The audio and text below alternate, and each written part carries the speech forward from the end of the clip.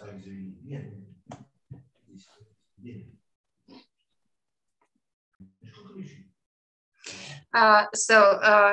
everybody once more, and we continue our panel devoted to the history of Ukrainian literary criticism of the 1920s, 1930s between formalism and Marxism.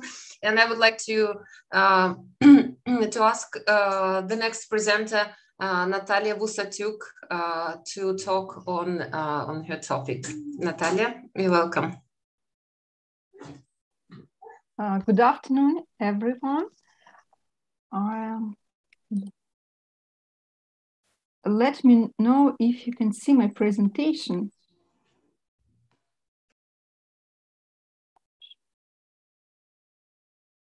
Can you? Yeah. The theme of my topic today, or my talk today, is literary criticism of Kiev Neoclassicists between formalism and sociologism. And the previous speaker, Oksana Pashko, has already told us about Kharkiv Center of Literary Studies in Ukraine. And now let's move westwards to the Kiev Center of Scientific Studies in Literature and Literary Criticism.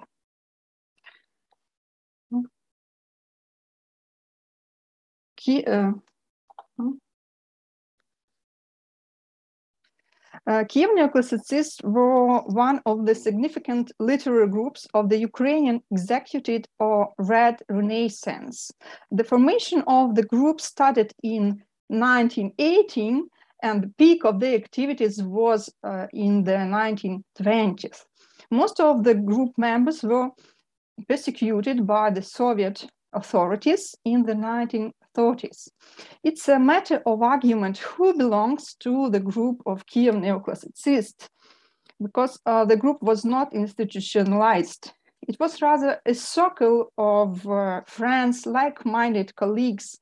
I defined 12 members of this circle.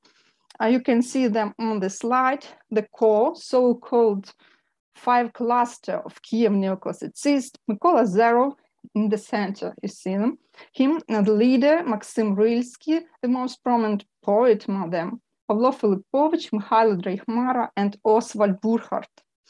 Plus the 6 in the cluster, we have told about him, we talked about him yesterday, Viktor Petrov Domontovich. The immediate circle consists of 12 participants and their 13th co-thinker, Andrei Nikovsky. Kiev Neoclassicists are treated as polyhistorians, very educated men of their time who had a wide range of activities and interests. Most of them were historians of literature, university professors, linguists, editors, and translators. As scholars, they studied ancient Indian literature, Russian Golden Age, Ukrainian Romanticism, German Expressionism, and many different national variants of modernism in Eastern and Central Europe.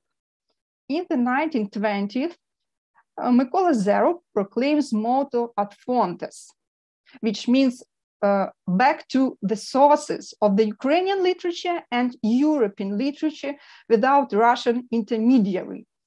It is of particular interest for our discussion today to know that Kiev Neoclassicists were very prolific critics. The leader of the group, Mykola Zerov, had a reputation of a magistral judge in the Ukrainian criticism, requiring high quality of literary text and attention to literary technique. The topic of my speech today is literary criticism of Kiev Neoclassicists between formalism and sociologism. But to tell the truth, it's a bit wrong statement because it gives a simplified perspective on the methodological variety of Kiev Neoclassicism. In fact, our heroes dealt with biographical and psychological studies, Freudism, textology, and documentation science, issues of reception, hermeneutics, and even anti-colonial studies. Ukrainian criticism in the 1920s didn't live on formalism and sociologism alone, but there is no denying that exactly these two approaches were the major trends of that time. Formalism and sociologism stand out against the methodological pluralism of Kiev neoclassicists' criticism, and their formal interests had multiple sources. Among the forerunners of Ukrainian formalism, the name of Vladimir Perets, the supervisor of the seminar on Russian philology at the St. Vladimir University in Kiev, is named first and foremost. Kiev neoclassicists studied at the Kiev University, but only 4 of them, you can see them on the slide, Drechmara, Filipovich, Savchenko, and Klinovich took part in this Perets seminar.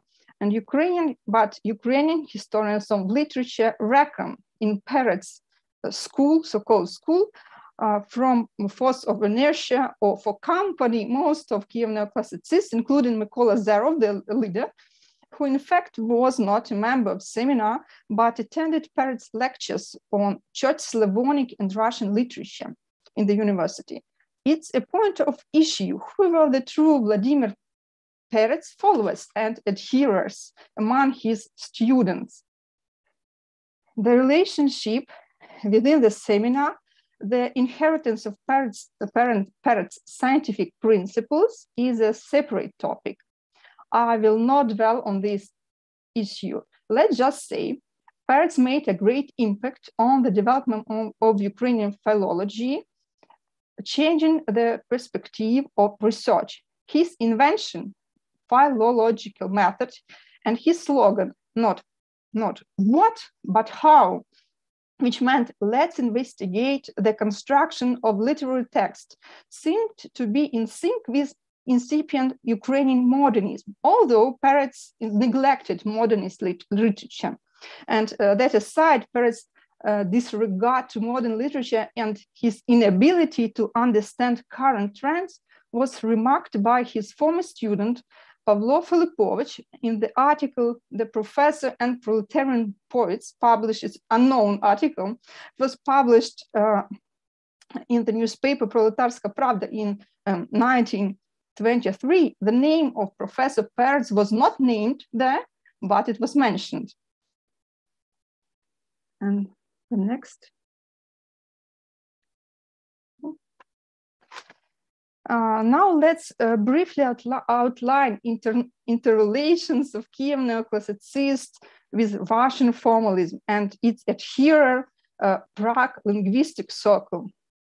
Kiev critics had personal contacts with members of OPYAS. For example, Boris Larin had been on friendly terms with Pavlo Filipovich, Mikhailo Drechmar, and Mikhailo Kalinovich, since studied at Pavlo Khalkhan Collegium and Kiev University. Dmitro Chizhevsky got also, we talked about him yesterday. Dmitro Chizhevsky also got acquainted with future neoclassicists during studies at Kiev University. He and Oswald Burkhardt were close friends since the 1930s. Chizhevsky helped Burkhardt to take position of a lecturer of Russian and Ukrainian at the University of Münster in 1934. In 1929, Pavlo Filipovich sent Roman Jakobson, we also talked about him, our old heroes, a former formalist, Jakobson, and a leading member of Prague linguistic circle at the time, and a former formalist. He had never, whom Filipovich had never met before, had sent Jakobson a present with the dedication, his newly published volume of essays from the new Ukrainian literature. It was regarded as a symbolic gesture indicating Filipovich's connections with the Prague International Group of Structuralists. Boris Yakubsky, one of Kiev neoclassicists, was in communication with Boris Eichenbaum and made a failed attempt to to arrange Eichenbaum's lecture in Kyiv. Boris Yakubsky asked Eichenbaum for promotion of his students from Kyiv University, Solomon Reiser and Vera Kelman, who had moved to Leningrad. And Solomon Reiser became later a member of famous Eichenbaum's seminar on literary byt. And Mikhailo Mohylansky was in correspondence with Boris Tomaszewski. It seems like they had not only professional, but also friendly relations. In letters, they discussed publishing activities as well as the earthquake of November 1940 and code of behavior by earthquakes. I'm not going to elaborate on a huge response to Russian formalism from Kyiv Neoclassicists. It's very well described in the newly published book, Atlantis of Soviet National Modernism, Formal Method in Ukraine by my colleagues, Galina Babak and Oleksandr Dmitriev. I'll just say that Kyiv Neoclassicists reviewed several books of Russian formalists, and there were a lot of quotations and references to Russian formalists in their articles and in correspondence. Kyiv scholars disagreed with Russian formalists on many issues.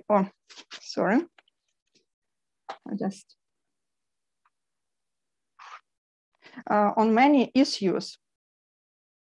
For example, a direct attack on Russian formalism was made by Viktor Petrov. In his introduction to Memoirs from Early Days, it was introduction to the 6th volume of works by Panteleimon Kulish. Petrov wrote, class analysis of Kulish's literary orientation could explain much more the narrow and thematic formalists of Boris Eichenbaum. Boris Eichenbaum narrows his tasks as a historian of literature in the name of literary immanentism. Petrov criticized Eichenbaum from the point of view of Marxists. Pay attention, it's 1931. It was wrote in 1931. And we will talk about Marxism a bit later. Despite neoclassicists criticized Russian formalists on many issues, they made use of their concepts in Ukrainian literature studies. For instance, dominant, in particular sound dominant, rhythm as a constructive factor, although Yakubsky argued about ranking rhythm and meter. Then literary theory of parody, devices, for example, device of skaz, device of ostranения. Moreover, Kyiv neoclassicists had a lot in common with the late Russian formalism on issue of literary byt and literary evolution. There are also similarities between novelized biographies by Yuri Tenanov and Viktor Petrov, and studies on Ukrainian Romanticism are often grounded on Viktor Zhirmunsky's works on Romanticism. It should be said, Kyiv neoclassicists got, sorry.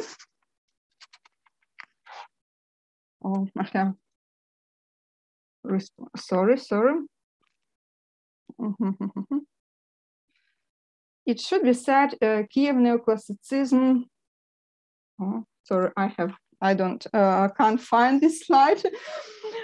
Should be said, Kyiv neoclassicists got a disproportionately literal feedback for their literary criticism from Russian formalists. They remained almost invisible to them. There were several exclusions. It's remarkable that Russian formalists made references to student publications of Kyiv neoclassicists.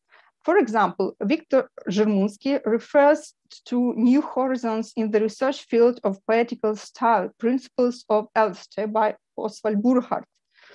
Vladimir Prop, in his famous morphology of the tale, referred to Stefan Savchenko's 500 pages master thesis honored with the Golden Medal. It was entitled Russian Folk Tale, the History of a Collection and Research. Boris Tomaszewski posedly reviewed Science of Versification by Boris Yakubsky, the hero of Opoyas, and the adherer of Opoyas, Julian Oxman, reviewed monograph Shevchenko and paper Shevchenko and Decemberist by Pavlo Filipovich. When Mykola Zerov was asked by his Kharkiv colleague, we have talked today about Kharkiv Center, and Yeremia Eisenstock was one of a prominent philologists of the Kharkiv Center. When Zerov was asked about formalism of Kiev neoclassicists, he denied it and explained that his main task in the history of literature was to observe the unity of an epoch in literature, science, world outlook, and behavior according to Oscar Walzer. Zerov added that he preferred German theory. We understand that German language theory, for Kiev, they use this term, umbrella term, let's say, for German, for Australian, Swiss, and German theories. Zerov added that he preferred German theory to Russian formalists, but he preferred Russian formalists to Ukrainian Marxists. Another neoclassicist, Boris Yakubsky, was fond of German history of art without names, history of genres. Yakubsky talked about complete dependence of Russian formalists on European science. Sever, Saran, Walzer, and he talked about secondariness of Russian theories. He said, formalist approach is not of Russian origin, but of German one. Neoclassicists were better aware of Russian theory of literature than about German and Austrian. They argued with Russian formalists, but they never called in question concepts of German language theories, maybe because they were not so aware of them. From that point of view, the motto ad fontes proclaimed by Mykola Zerov in the 1920s could also be interpreted as back to the sources of the literary theory, not only sources of the literature. Philologists of Kiev Circle made references to the following publications by German and Austrian theorists of literature and culture. You can see them on your screen. German Romanticism, the artistic form of the poetry of work, Impressionism and Expressionism in contemporary Germany by Oscar Walzer, Impressionism in Life and Art by Richard Hamann, the works of Wölfling, Wöhringer, and so on. The former neoclassic native German, by the way, Oswald Burchardt, after migrating to Germany, defended his doctoral dissertation titled Leitmotifs by Leonid Andreev in the University of Münster in 1940. It was published a year later. His doctoral thesis was based on the theory of leitmotifs elaborated by Leo Spitzer. If you compare on the screen, you can see the years of publications by German language theorists with the years of references made by Kiev neoclassicists, you will notice a delayed reaction of the Ukrainian philologists. The response to Russian theories was much more synchronous. We have already observed interrelations of Kiev neoclassicists with foreign theories. And this poses the question, did Kiev neoclassicists see the Ukrainian version of formalism? Did they reflect on it? Yes, they did. In a panel session of Historical Literary Society of the Ukrainian Academy of Sciences in March 1924, Viktor Petrov, our hero, reported on formalist trends in the Ukrainian art and literary studies. If some literary criticism or other is not dedicated to formalist observations, we neglect it, said Petrov. But 4 years later, another neoclassicist, Pavlo Filipovich, you may see him on the slide, denied pure formalism in Ukraine.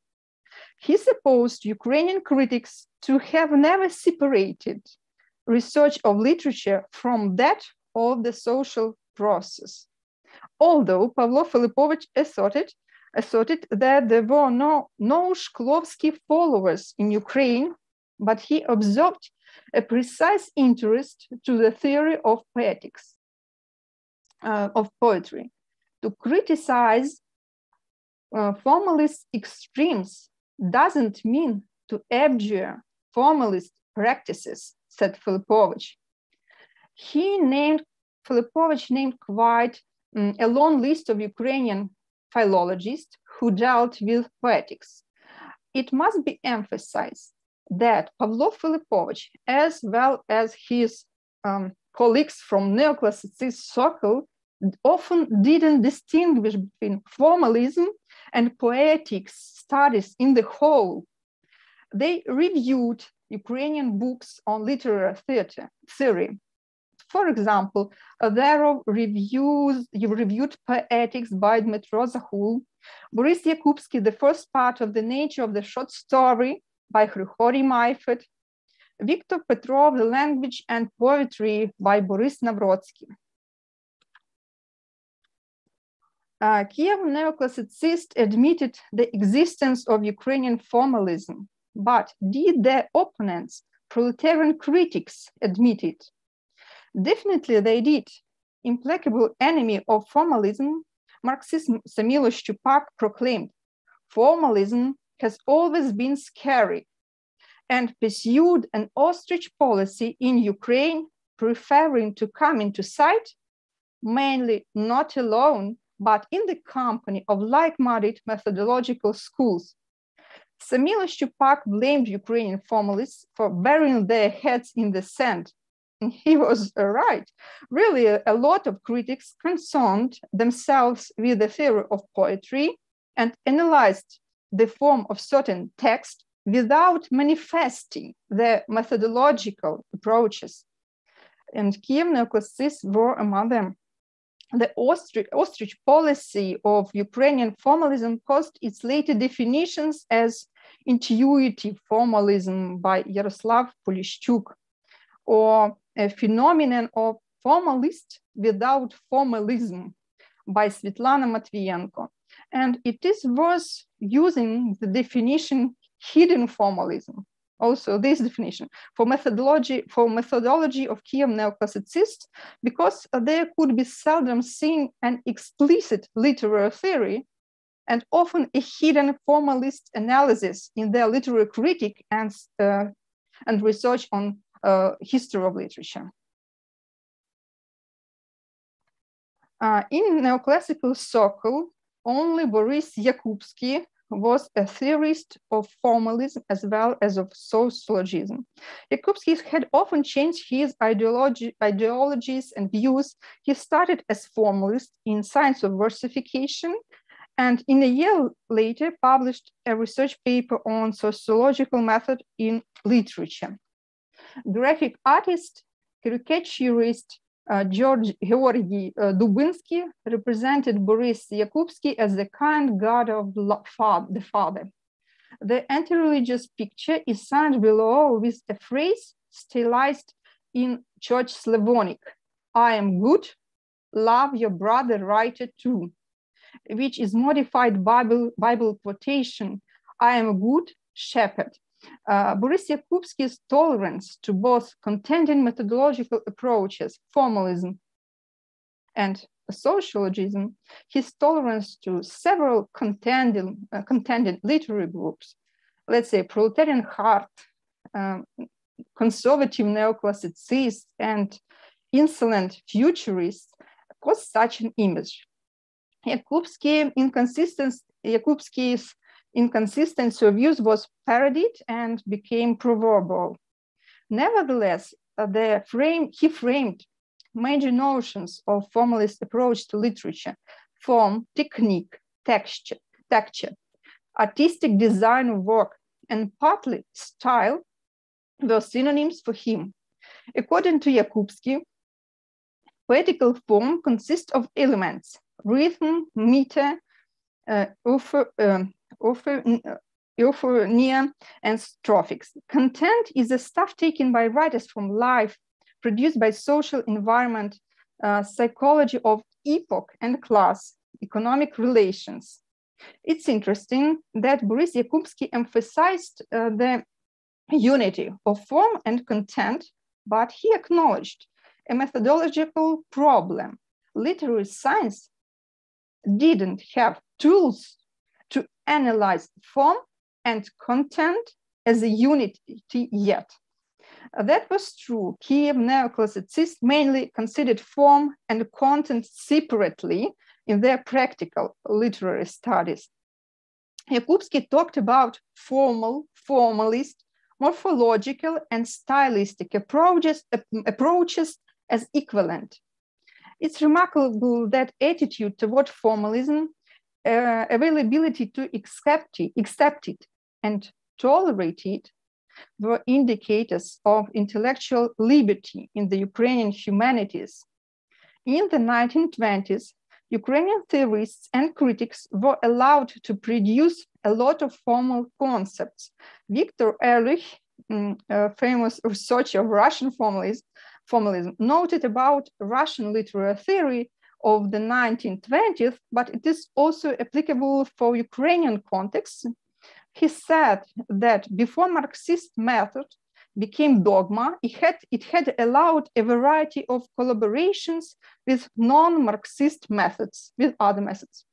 By the end of the 1920s, formalist studies and cooperation of formalism with other methods were under attack of the official Marxist critics.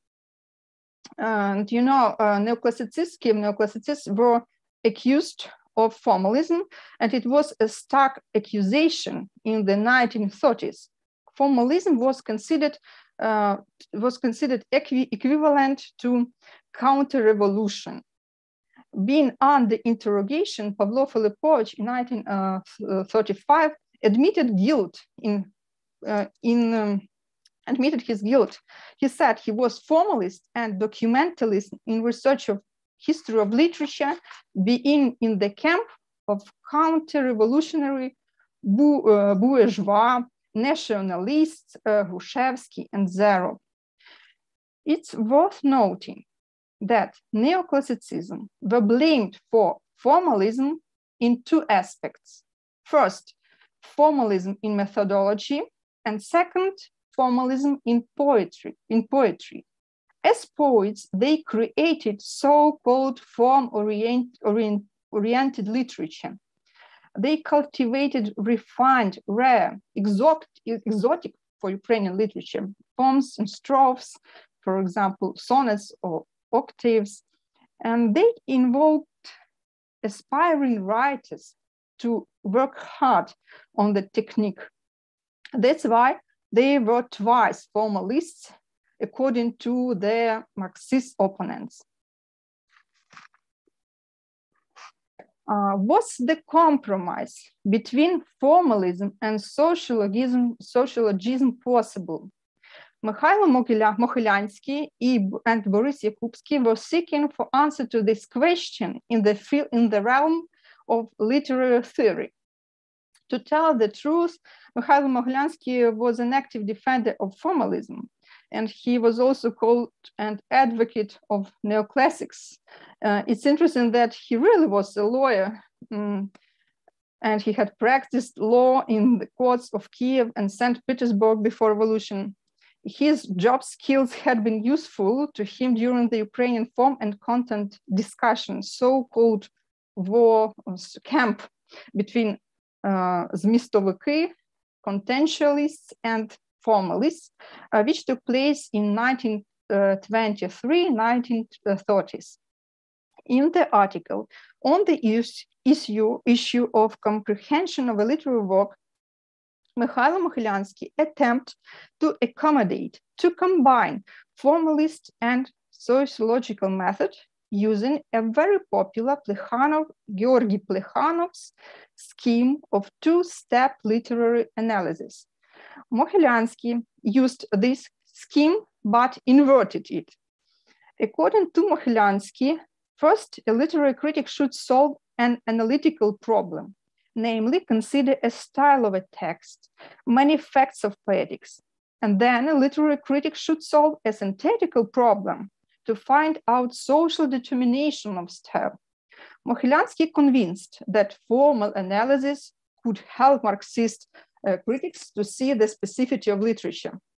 And you may ask me, how did Marxists take his proposal?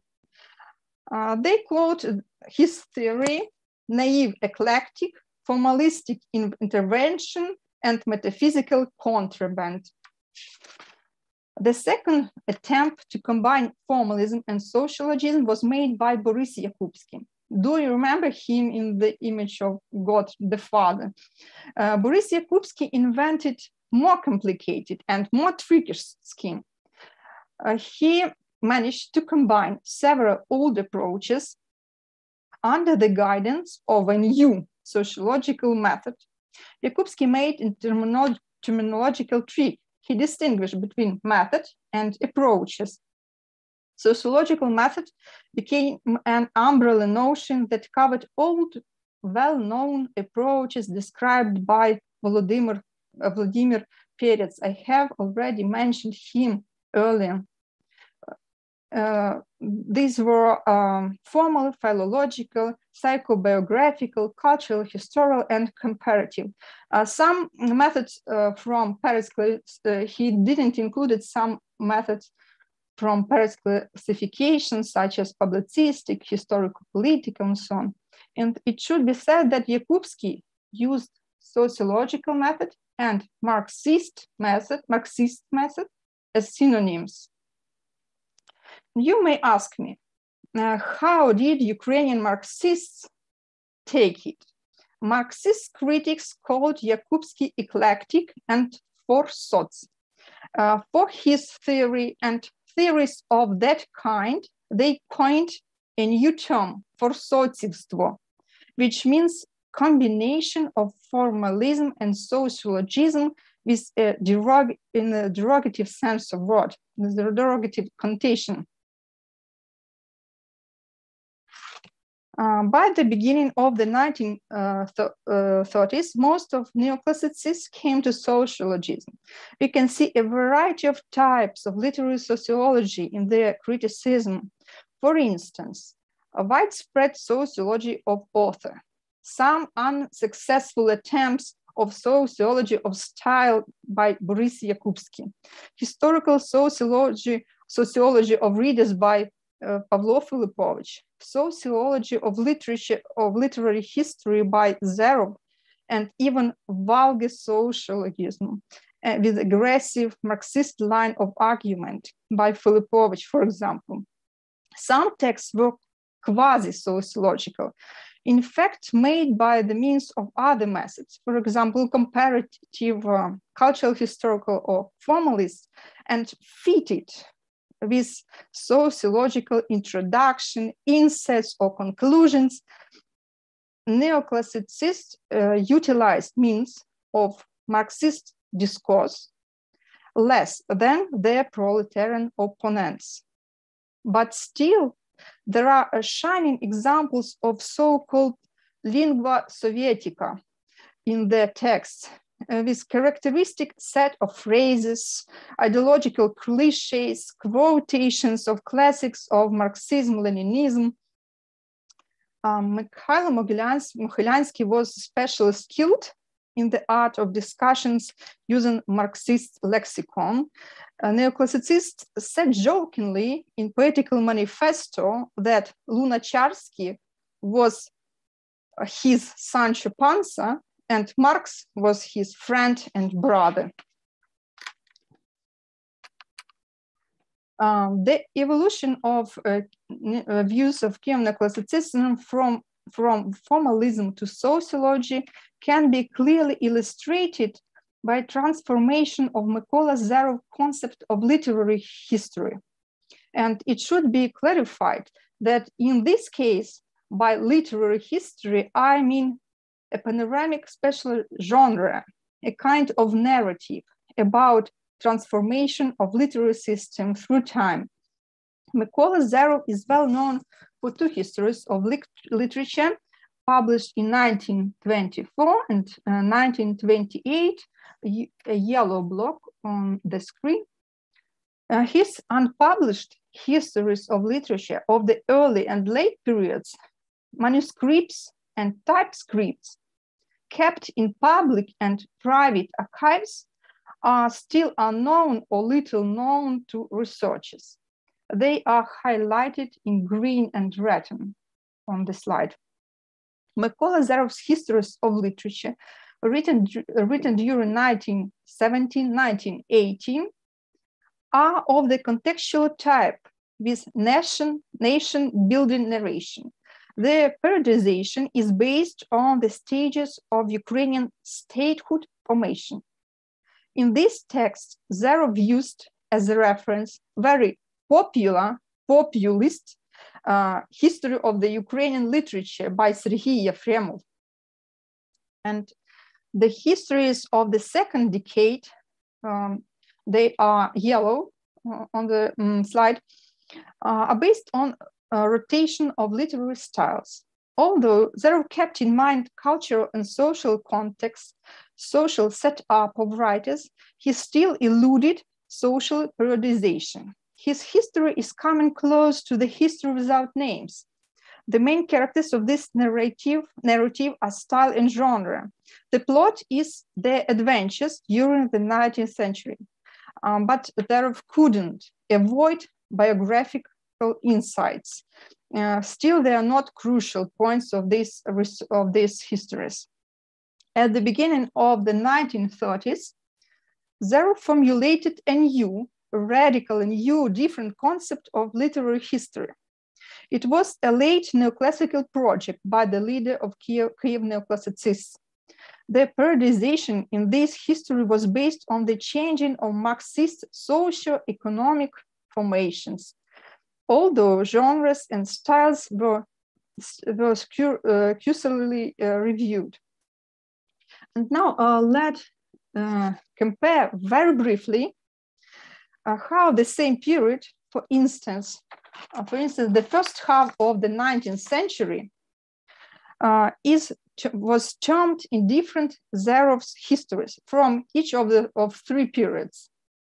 In the first case, the period, it's a compendium on lectures of the history of Ukrainian literature, read in Krolevets in 1918. This manuscript is kept in Grigory Kochur Museum. And in the first case, the period of 19th and 20th century is called literature of national revival. In the second case, I take the most famous history by Zerov. It is called the epoch of classical remains and sentimentalism, the epoch of romanticist views and forms. And in the third case, the same epoch is called crisis of noble serfdom society and epoch of the early industrial capitalism. The changes of their concepts of literature are evident. And I'm going to my conclusions, each of neoclassicists has his personal attitude toward formalism or sociologism. Everybody was more or less engaged in the practices of these approaches, but one can also see some common trends in their criticism. By the beginning of the 1930s, most of them had come to sociologism. The theme of our conference issues of simultaneity and non-simultaneity in European history of science can be considered using the example of literary criticism by neoclassicists as well. As scholars and critics, they stood on the frontier of the Eastern and Western literary theories. Simultaneity can be understood as in the perspective of synchronous reception of ideas from Russian formalism and partly Czech structuralism, and non-simultaneity as a bit delayed but strong response to German language theory. Observing Ukrainian formalism, it's important not only to describe interrelations and typological similarities with other national versions of formalism or structuralism, but also to find out the specificity of the Ukrainian solution of these theoretical problems.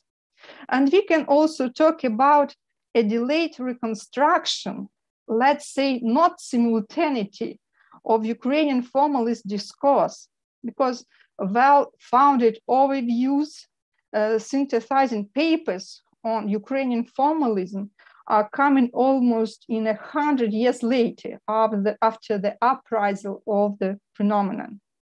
So thank you so much for your attention.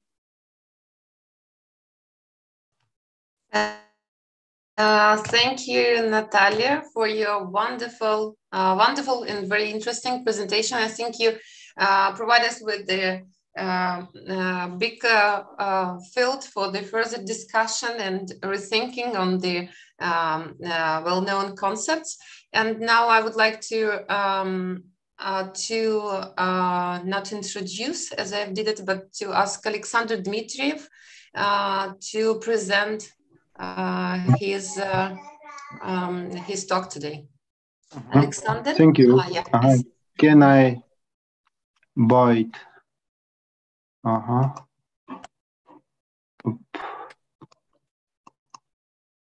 So,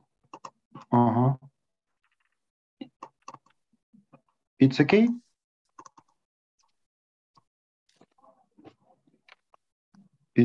I have to press F5, yeah? Or F6? I think yes, but I was not successful in it. I don't know, it didn't work in my case.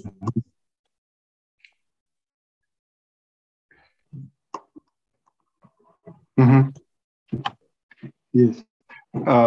Thank you, Galina. Thank you, Andrei, for inviting me for this very interesting discussion. And I try to continue speak about literary criticism in Soviet Ukraine and also the heritage of Oleksandr Biletsky as a disciple of Kharkiv Poletayev tradition and researcher who wrote his works on crossroad of psychological aesthetics, also by Poletayev, and traditional philology in new Soviet context and reality. Reality, even in psychological aesthetics, was very essential concept for Beletsky, both in his pre-revolution and also Soviet periods of his activities. And in the center of my contribution today would be his famous article about synthesis in literary studies. It was published in Russian in the year when Professor Biletsky was elected as a member of All Ukrainian Academy of Science. So after the period of purges and terror, it was some try to put some stability in search for a new path for literary and even cultural studies in Soviet Ukraine, but also abroad in all Soviet Union. This paper would be republished several times after the death of Biletsky also, and it is some type of his late credo. Also in post-Soviet Ukraine and sometimes in Russia, this article of Biletsky presented as some sort of way between tomorrow and now debated dualism between formalists and sociologist approach as some kind of synthesis of this left and right way, if it's possible to say so. So Biletsky history treatment of reality within literary studies was really long because he also put this question even during the Civil War in Kharkiv, but in the newspaper New Russian. Vladimir Zimkovetsky, recent Ukrainian researcher, scholar of Gogol and Gogolan tradition of the 19th century, republished these works of young Biletsky, and his disciple never put this publication because of the place and the white anti-Soviet periodicals, but just here Biletsky put his ideas of poetical understanding of reality and even scholar cognition of reality also within the frameworks of psychological poetics. And this approach is very, very different for his late understanding of what is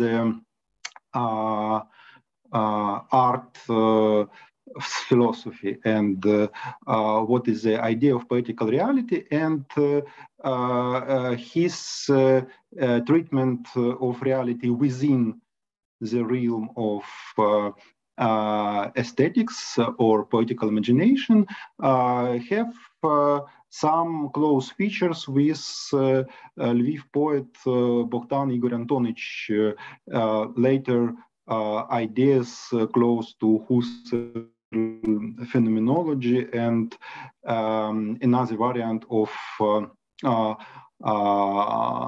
non-Marxist aesthetics based on principle very different from the idea of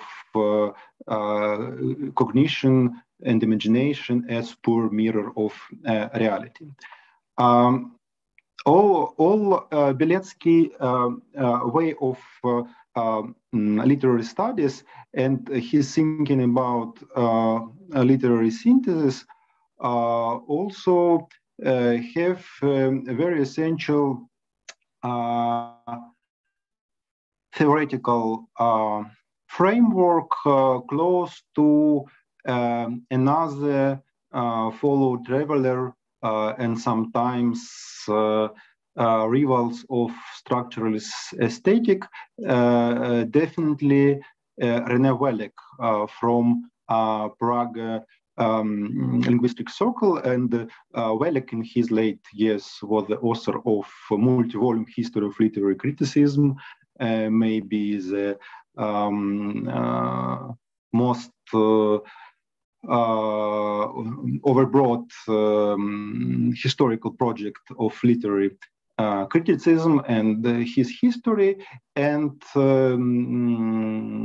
as well, Biletsky, from his very early publication about Faust and Faustian Muse, put attention also in the 20 years to the European examples of literary mastery, and especially to Faustian Muse, to Faust as a special kind of European cultural hero. I put attention to this feature because his Biletsky disciple from Kharkiv University, Yuri Shevelov, in his memoirs also mentioned Mephistophel and Faustian image as some key to Biletsky enigma and to Biletsky survival in very bad and cruel Soviet reality during the 30 years. And this Biletsky triangle between Russia, all-Russian, Kharkiv Imperial University vision in one angle, Ukrainian literary renaissance in another angle, and this European comparative philological cultural worldview. I suppose this triangle is very special for understanding of Biletsky specificity, both in neoclassic and Marxist and formalist debate during the 20 years. And for his, the question of synthesis was not the issue only of third way between internal formalist or external sociologist treatment or understanding of literature, but also synthesis of new and old world outlooks during the Cultural Revolution, because of Biletsky himself tried to avoid some nostalgic notes in his even personal, even very limited deliverance of thinking about social upheaval and the revolution of 1917. He tried to avoid reference to normal, in quotes, reality of Imperial University, despite of his formal, old-style personal image as old good professor and so on.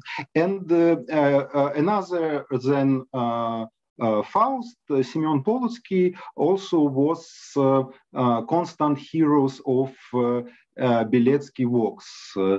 Just from 1914, and it's interesting then during the cultural renaissance, during the late the 20s, Biletsky put a small but profound article about Semyon Poletsky, writer between new and old culture of Peter the Great or first Romanov's time in collection dedicated to opposite poles of academic world of Beletsky times. One was academic Oleksandr Biletsky from Black Hundred and very conservative old Russian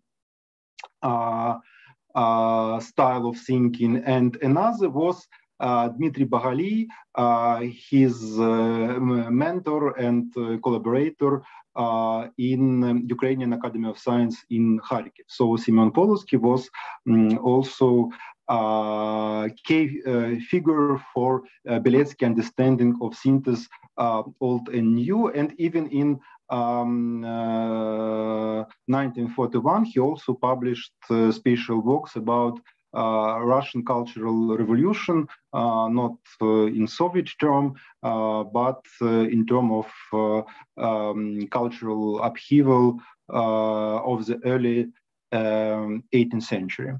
And Biletsky understands his idea of synthesis as an opposition of three main ways of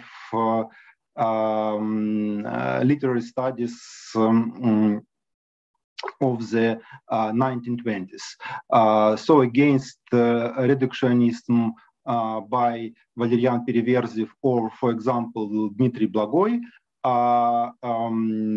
the one of main Russian Pushkin's scholar. It's interesting that books of in the right, Marx, Engels, and History of Literature was inscripted by Biletsky to Dmitry Blagoy. Blagoy was the author of small but have some interest book, Sociology of Pushkin creation. Another position was philologist from older generation, Pavel Sakulin, who try also to combine, but only mechanically combined in his stylistic studies, formalists and sociologic approach. And the third and maybe most interest now is opposition of Biletsky to historiography. Some philosophy of history that was popular, that was so popular during the 30s, during his own search for synthesis in Russian and Ukrainian literary milieu because of the position of the journal Literary Critics from Moscow, where Lifshitz and Georg Lukács was the most theoreticals. But this opposition of historiography more close to strict philological analysis is also in some opposition also to approach of Dmitry Chizhevsky and Viktor Petrov ideas of cultural epochs that was debated yesterday after the contribution of Andrei Portnov. And during the Marx jubileum of 1933, Biletsky published his works on Russian and on Ukrainian about Marx, Engels, and the history of literature. And it is erudite and scholar treatment of how both classics and teachers of proletariats treat idea of literature development, and especially borrowing from Shakespeare or from Goethe in his own theoretical works. And in the article of literary synthesis, his main thesis was some continuation of Potebnian approach. He tried to think about literature as the way of cognition, literature as a way of appropriation of world by human soul, or human entity, and social and even historical context put not in the front of these ideas, but also he tried to survive some kind of literary autonomy, as in a newspaper article from January of 1919. So he tried to continue his early work в мастерской художественного слова in very different way, but he tried in the article of literary synthesis to search some middle way between poor formalist from one side and very limited in style of Koryak or Zagul in Ukraine studies treatment of literary evolution in sociological terms. And this third way is Potebnian way. It's interesting, as I said previously, his essay against the longing for a good old time, not published now, but some excerpts from what gives a picture of a very complex attitude of old professor to new reality, but without any explicit reference to the old social or old cultural reality as norms. He tried to be the scholar of new epoch, and the works of Biletsky during Stalin's time, when he was elected not also the full academician, full member of Academy of Science, but also the chief of Institute of Literature by Ukrainian Academy of Science. All that works witnessed his very interesting try to combine old heritage, idea of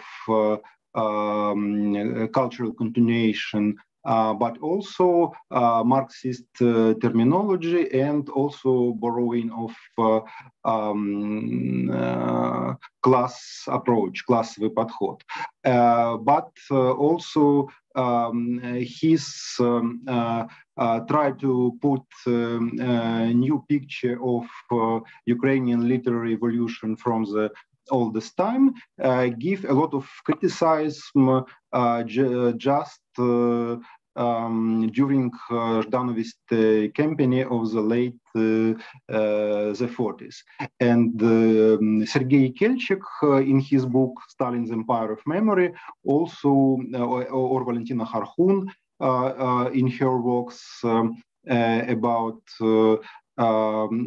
socialist canon Ukrainian literature, put their attentions also the criticism of Ukrainian literary studies, Gozenput, and especially Biletsky. And it's interesting that in left archival volume Stalin and Cosmopolitism, also was published a special report of Moscow Agitprop branch of Central Committee to Mikhail Suslov. Just then he was also responsible for Soviet ideology about Biletsky errors in treatment of Ukrainian literature. Is it seen? Okay. I not be reproduced this treatment, but it is very very good example of Soviet rhetoric and how the Biletsky reference not only Potebnya but especially to Veselovsky in his article of 1940 was used by his critic Novikov from Party Academy. And really the reason for this attack against Biletsky was also election in Soviet Academy of Science in Moscow. Biletsky would be elected in Academy, but after the death of Stalin, in the end of his life in 1958. During the show, Biletsky tried to do some continuity between old and new Ukrainian philology. He published some article, not in Slovo и Час, the Herald of Institute of Ukrainian Academy of Science, but in Kharkiv, about the evolution of both pre-revolutionary literary studies in Ukraine and literary studies during Soviet period. He not possibility put all names person as Zerov, Yakubsky, and so on, but he tried to do the picture of continuity between old and new scholarship and study of Ukrainian literature before and after revolution, and try to present Soviet literary studies, literaturoznavstvo, as continuation of good tradition of pre-revolutionary time, also with Potebnya and rehabilitated in quotation Veselovsky after 1953, after the death of Stalin. And position of Biletsky was similar to both Moscow and Leningrad philologists, also close for formalism from the 20 years. First was Grigory Vinokur, who even in his article of 24, and especially in courses of the 40 years, try to come back to philology as a special and established method of literature studies in Soviet Union, even in realm of Soviet ideology and its framework. And another, and maybe more crucial and important for Biletsky, was Viktor Germunsky, who was a similar example to put introduction to literary studies as a continuation of first of all Veselovsky tradition of literary treatment. But the price of Biletsky activity in the official posts in Academy of Science, in Institute of Literary Studies, was very high. And just after his death, when he get the news about Biletsky death, Yuri Oksman, who was charged in the end of 30, but come back to literary studies, put in his personal letter to Nikolai Gudzi, Kievan philologist close to Nerev, Neoclassics, and even Biletsky. Gudzi was the author of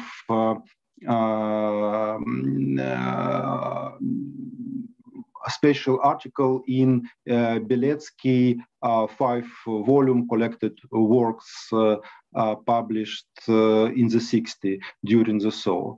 So Oksman in this characteristic, very lucid and I suppose non-positive, give very sad picture of inner intellectual evolution of Biletsky. So the position of Vinokur and Zhermunsky, I suppose, during the Soul was much more fruitful for the Soviet structuralism also, but the environment, intellectual context of late Biletsky work in Kiev, in Kaganovich, or in Shelley's time was very different from Moscow or Leningrad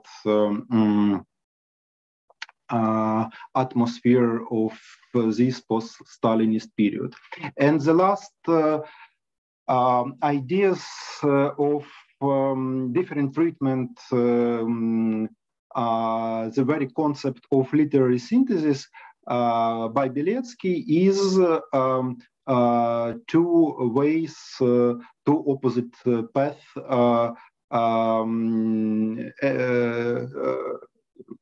get by Ivan Zuba, the author of Internationalism or Russification treatment. Zuba was literary critics, and I suppose it's possible to say pupil of Biletsky. And when Zuba come back to literary studies after the Ukrainian independence, in his works of 90 years, Zuba devoted a special article to Biletsky theory of readers that we discussed previously, and also especially to the idea of literary synthesis.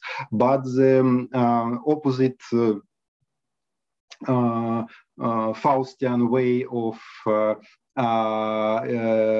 usage of Biletsky idea was Yuri Barabash, who was in the 70s have ideological position in Central Committee of Party, after in Institute of World Literature in Moscow. He also referred to Biletsky in his works and manifest against Yuri Lotman and against new literary fashion of dissident intellectuals in Soviet Union. So Biletsky idea and his idea of synthesis with his pre-revolutionary roots give very different way of treatment. It's possible to use as continuation to old philology from time of Veselovsky, Potebnya, and Perets, and but from the other side, as Barabash realized to put this idea of reality, of cognition, even mirror theory against Soviet structuralism. I suppose it's this more than half of century intellectual evolution of Biletsky in pre-Soviet and Soviet context give us very interesting picture how the literary ideas in the Ukraine, in East Europe, would be not only scholar ideas, but also have cultural and intellectual importance. Thank you. Thank you, Oleksandr, for a wonderful presentation. So now the discussion begins, and may I ask all of you who want to ask questions to write them into chat, not to put hand opposite your name. And taking the advantage of being a moderator, the floor is mine. So I will allow myself to put 3 first questions just for the start, yeah, and then to ask you to support the discussion. Yeah, so probably I will start with the last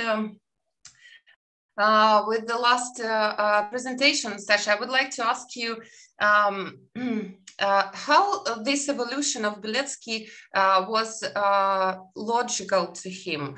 I mean, from one side, it seemed that his idea of synthetism that was very popular among like Ukrainian literary studies of the 1920s, and probably it's hard to name the representatives of pure formalism.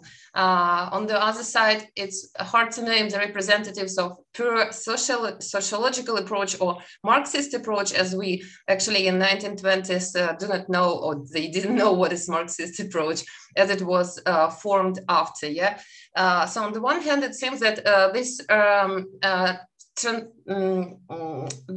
move to the synthetism of Biletsky was like a logical step in his scholar's evolution, yeah. But on the other side, taking the ideological and political context, yeah, it seemed that it was like he had to do it, yeah.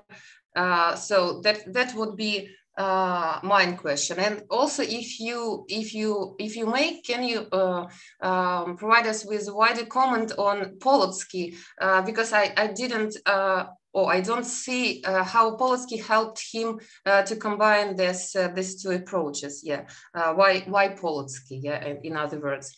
As for Nataliya and probably both Nataliya and Oksana, I would like to ask about the problem of the reader. I would say that like the problem of the reader is the main feature that differs Ukrainian literary studies of the 1920s. And there are some reasons for it. So I will address the first question to Oksana, probably about the general context. I mean, in the first of all, the Russian context, because it seems to me that the Russian scholars, they also studied the problem of reader, but this work started to appear a little bit later in the 1920s. And here, for example, I should mention the work of Toporov, «Крестьяне о писателях», that was published in the 1930s. And this work, this precise work, correlates with the mentioned by Oksana, work of Boris Grinchenko from 1907, yeah, so 23 years before, «Перед широким світом», like in the face of the wide world. And this precise, these 2 works, they correlate with each other very good, because they are about the peasant readers and how they receive authors and like literature, yeah? So the study of this precise, let me say, social perception. And in this case, it's interesting why Biletsky, he didn't appeal to this work of Hrynchenko, yeah, in his research. On the other side, and this would be my question to Nataliya, this is a question concerns the above mentioned work of Zerov, his history, Нове українське письменство, New Literary Criticism, yeah, of 1924, where he uses the notion of Oleksandr Biletsky, the writer who взявся за перо, who took the stilos, yeah. But before analyzing Kotlяревщина and the phenomenon of Kotlяревщина, yeah, he gives the example of two Ukrainian writers of the second half of the 19th century. It's Starozhenko and Shogolев. And he appeals to the so-called notion, formalist notion of parallel series, параллельный ряд. And he says that this problem of the reader is very important for understanding of the development of Ukrainian literature, as it was forbidden, and it for a long time was developed within like the not manuscripts, but how you say, rukopis, I forgot this word. Yeah, rukopis, and that was the reason why it formed its provincialism, yeah, and the backwardness, yeah, as it was given by the historical circumstances of its development. So combining all this, it seems that this problem of reader was of a high importance for Ukrainian literature and its development, yeah? Not just a kind of a theoretical problem, but it actually indeed explained a lot in the development of it. So that would be mine part. Probably, I don't know, Oleksandr, you may start. Thank you. Thank you for the question. For me, maybe very interesting, intriguing aspect is why Biletsky not used his theory of reader after the Great Break, during the 30 and during the 40 years, especially after the period of Thaw.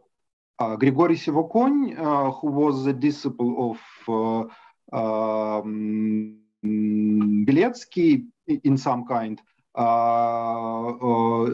even in the 1970s, continued this line of thinking, but Biletsky himself no. Why? Maybe he thinks that is not canonical sociology. It is not Marxist approach, but it is possible to search some synthesis. Obviously, that in his article of 1940, Biletsky himself prefer this combination of Potebnya and Marxism, Marxism in broad sense. Even the Lenin theory of mirrors in epistemological frameworks, but not his reader response ideas. For me, it's not clear why. And sometimes Biletsky compared with Biletsky of the 30s compared with Mikhail Bakhtin contribution to the theory of novel. but it is also for me very problematic ideas, because late Biletsky, Major Biletsky, after the 20s, have I can say late разноэтажное мышление, multi-leveled approach of literature, and some levels, for example, theory of readers, not correspondent to the general frameworks of his works on Pushkin, on comparative literature, or even of Shevchenko. He stopped to continue his own way of thinking from the 20 years. It is very different picture than late Bakhtin, late Zhermunsky, and even late Vinogradov or Vinokur. Not in the praise of Biletsky. And another question about Simeon Poletsky, maybe I have not the realm for speaking. It's especially Poletsky, Ukrainian, Belarusian, all Russian ambivalence. And during the Civil War, Biletsky directly referenced to Simeon Poletsky as example for his own, for the ambivalence of cultural upheaval, and what me and what we, especially very interesting concept of we during the Civil War. Who we? Gudzi we, but thereof no, in Knigar not we for Biletsky in 1919. Maybe Nataliya not agree with me. And Biletsky directly reference to Simeon Poletsky ambivalence and oscillated between all Russian scope and local Ukrainian and local Belarusian tradition. And this idea of old new rupture was important for his understanding even later. A revolution of the Petr the Great and revolution of the Lenin and Stalin, as I see. Thank you. Maybe I thank you very much for the question. Maybe about Grinchenko, I think I can propose such answer. In 19th century Ukraine, Ukrainian literature is banned during many years. So for writers, there is a question: who is our reader, and for whom we are writing? It's maybe it's and how our writing determine our poetics. And maybe these questions is very important for Grinchenko, and that's push him analyzes real readers, and doing maybe experiment and give real readers Ukrainian book and analyzes the reaction of this situation. So maybe it can be answered why the problem of reader for Ukrainian literature is more important if we compare with the Russian literature, because in Russian literature, writer know who is reader. There are the very big magazines. It's active literary process. In Ukrainian, this process is banned, and they should be try to analyze and understand where is and what is the Ukrainian literature. And for the question is the problem of reader in the Russian literature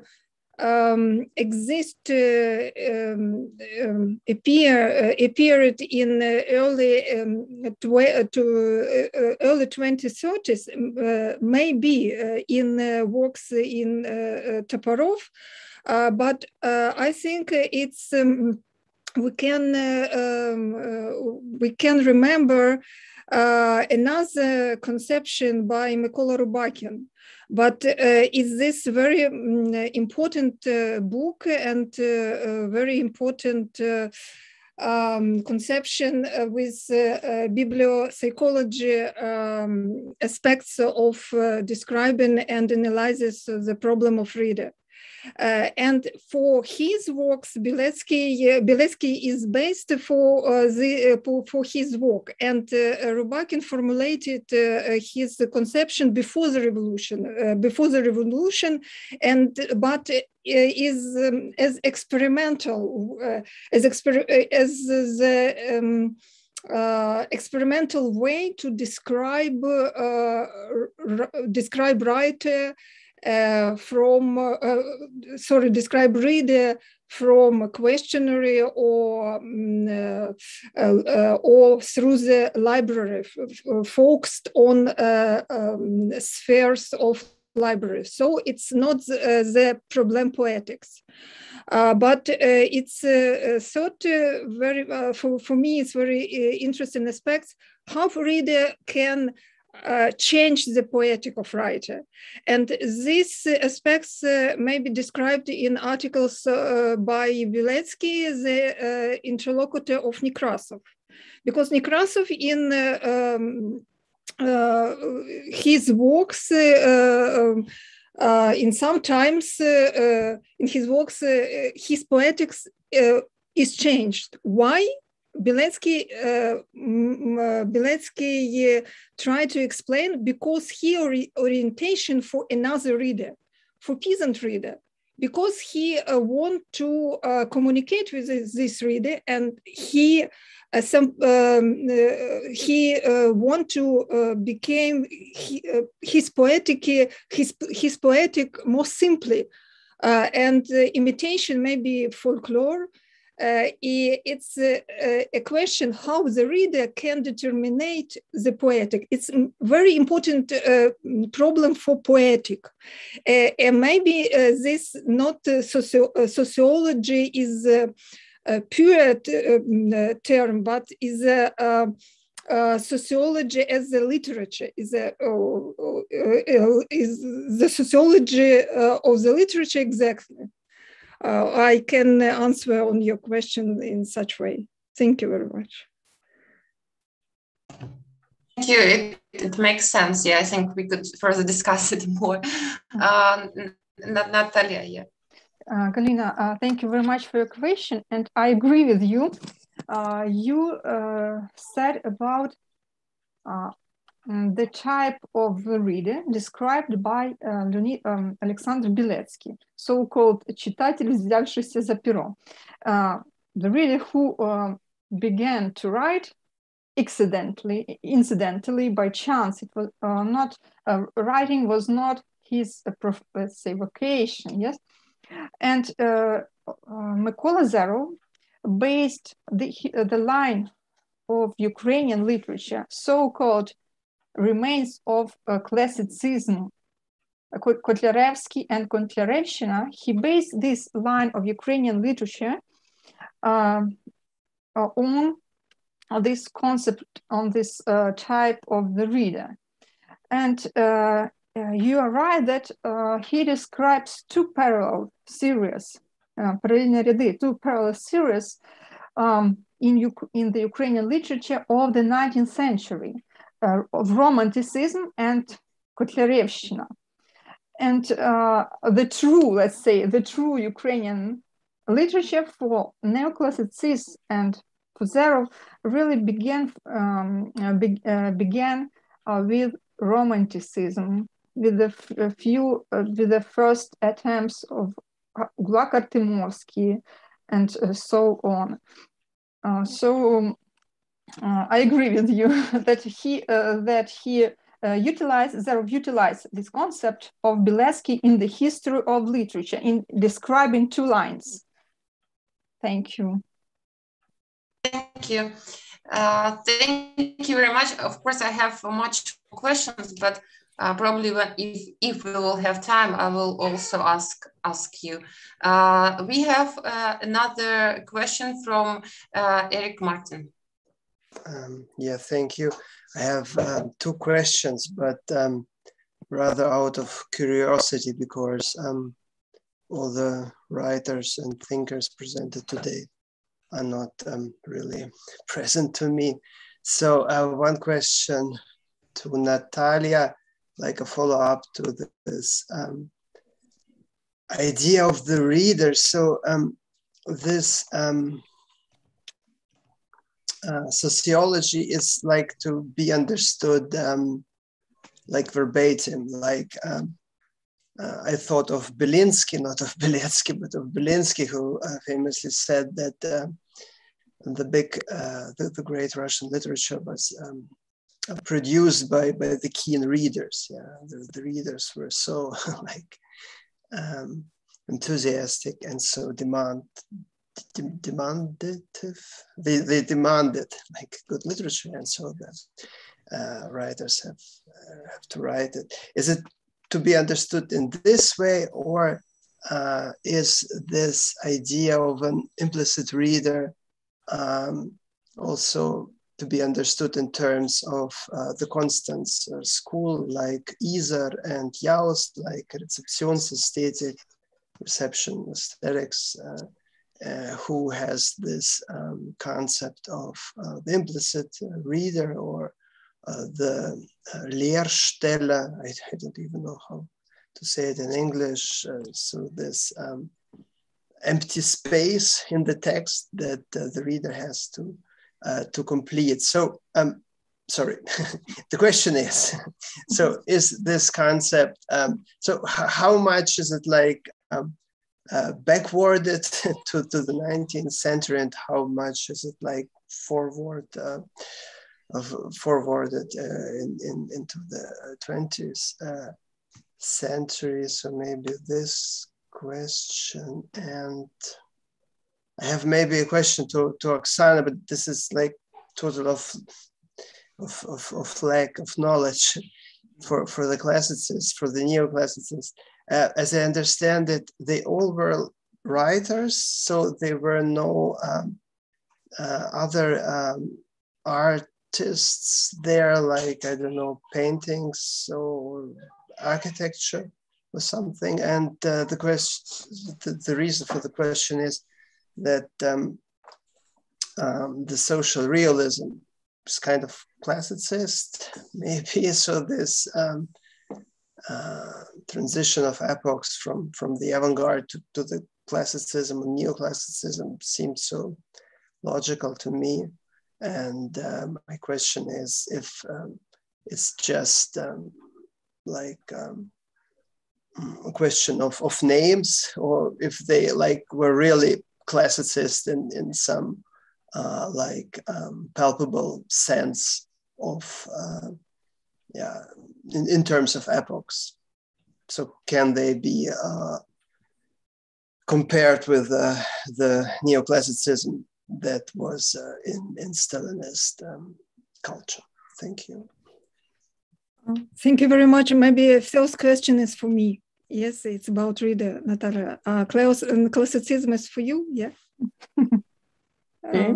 Because about classicism, it's not. Thank you very much for the question. As I can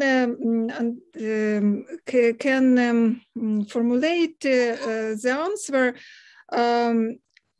it very it's very interesting compare maybe the sociology of describing how describe the problem of reader in 1920s and maybe reader response criticism of the 60s. As I can understand, maybe I am a little confused, but for me, it's a different epoch, and maybe we can compare these ideas, but maybe.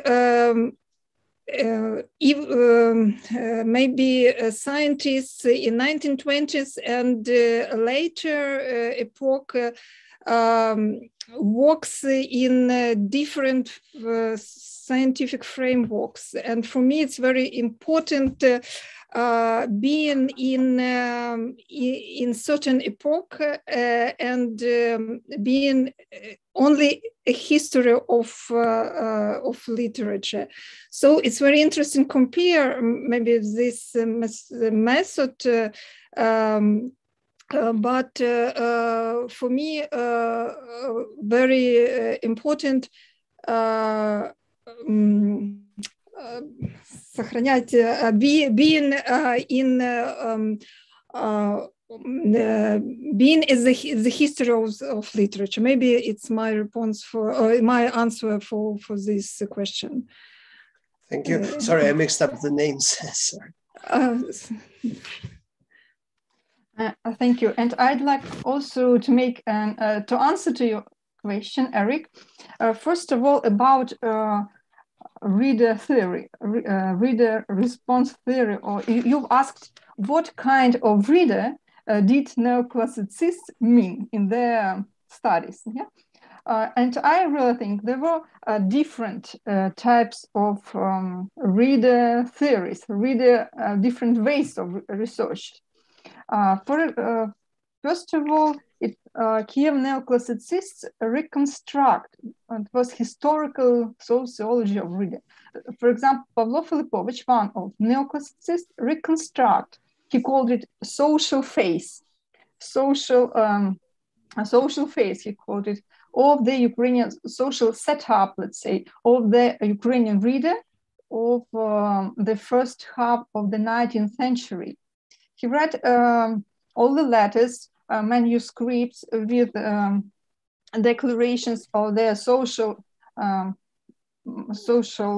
положение, social setup, let's say, and try to understand to which group of the society they belong. Of affair. Thank you. To which group of society they belong. What were their interests? And Pavlo Filipovich reconstructed. It was the reader of the previous 19th century. But there were also interesting statements in criticism by Kiev neoclassicists that correlate with the reader response theory of the 1960s, let's say. There was some, they do not call this type of the reader implicit, but they wrote a lot about empty places in the text that should be cleared by the reader. The author of the text left so empty places, and the reader should fill these places according to his views and so on. And these kinds of statements we can find in texts of neoclassicists as well. But in my opinion, reader theory was more developed in the Kharkiv Center. Oleksandr and Oksana told us about Kharkiv Center of Ukrainian Studies. But it was not major project in theory by neoclassicists. And you also asked me about the name of the group. Why are they neoclassicists? No? Is it no? No. About how are they? You can answer it. I'm glad to hear. You asked me, did they have anything in common with Stalinist classicism? Socialism. Yeah. So there is like actually there is a neoclassicist style in all of Europe, I think. I would say, like say for instance.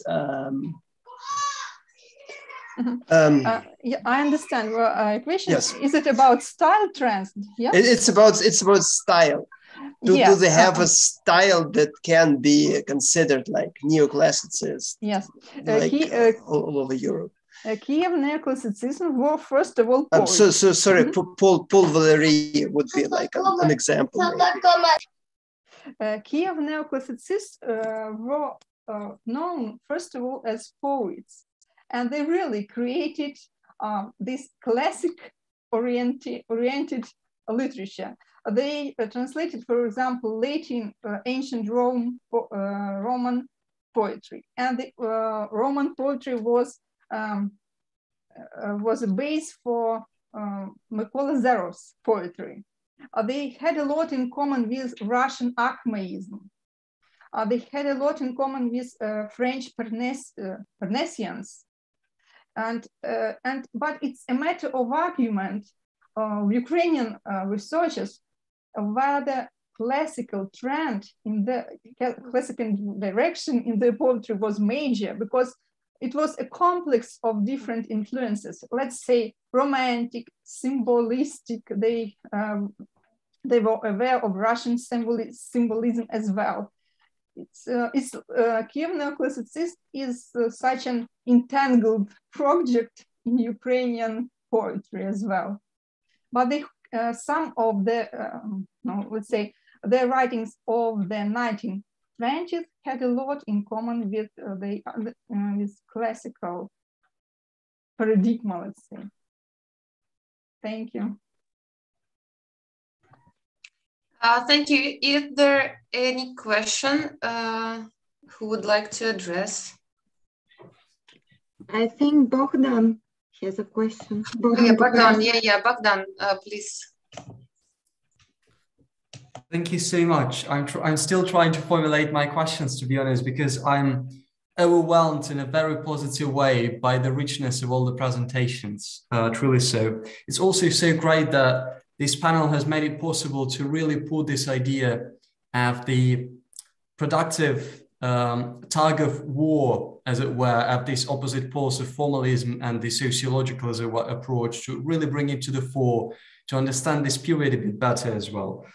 And I just really wanted to say in the first place that I really appreciated in all of the presentations, in Oksana Pashko's presentation, I'm just really grateful for all of the fantastic photos from the archives. It's just a joy for the eyes, honestly, and all these images. And I seem to have heard that you mentioned that those paintings were even made by Biletsky, if I got that right, which is really impressive and just gives you a bit of a character of those works. And yesterday we also spoke about prosopography, and I think that Nataliya did just a fantastic job at showing these connections between the Russian context and the Ukrainian context. Personally, I really appreciated it, and it also really helps us to understand the complex semiosphere, to use Lotman's term, within this nascent Soviet project, as it were, and the kind of general mutual influences and interpenetration, and perhaps to understand it even more vividly and visibly than in literature itself. So literary criticism gives us a great insight into this really interesting interaction that led to some similarities and very pregnant differences as well. And of course, Alexandra's really insightful close reading of Biletsky's works, I really, really appreciated his contributions. That's the first thing I wanted to say.